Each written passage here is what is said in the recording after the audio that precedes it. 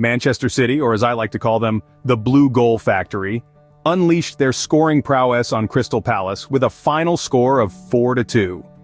Leading the charge was the dynamic duo Erling Haaland and Kevin De Bruyne.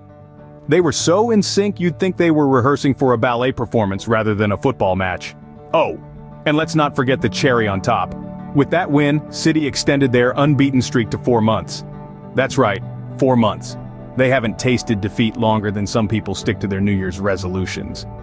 This puts them neck and neck with Liverpool in the title race. It's like watching two heavyweight boxers trading punches, isn't it?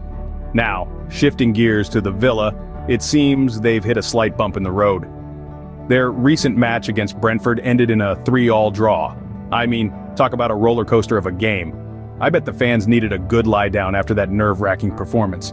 This hiccup has put their Champions League qualification spot in jeopardy.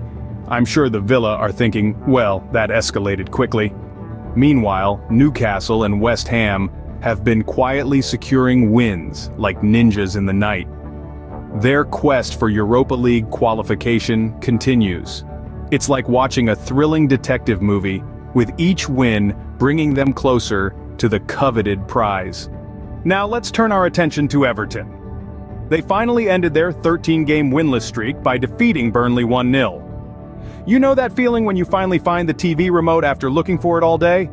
That's probably how Everton felt when they scored that goal. In the world of football, the only constant is the thrill of the game. From Manchester City's goal extravaganza to Villa's balancing act and Everton's sigh of relief, there's never a dull moment. So, whether you're a die-hard fan or just someone who enjoys a good game, remember the pitch is always ready for the next showdown.